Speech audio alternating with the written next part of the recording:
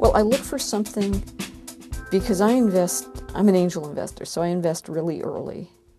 And I look for things that probably wouldn't exist without that company or without my money. I want my money to have an impact and I want it to have an impact on what I invested in, not just on me personally. So,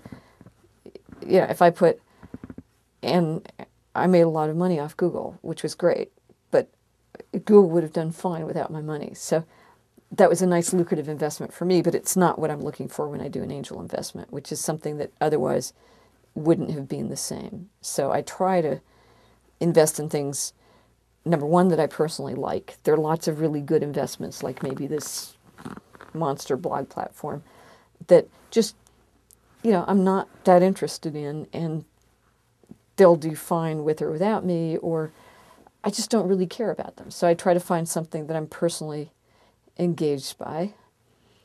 I try to find something where I like the people. And whatever you invest in, they're going to have problems. So you have to ask yourself the question, well, when they have problems, will I think, oh my God, I wish I hadn't invested in these guys?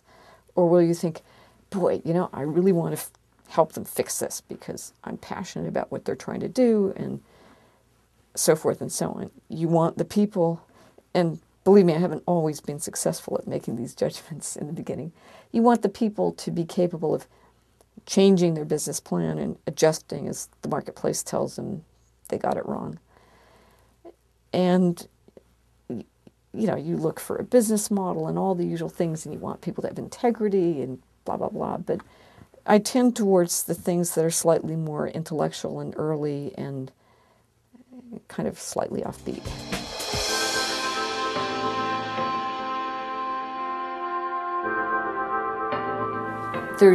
There's various ones. I'm very proud of MedStory, which was a medical search.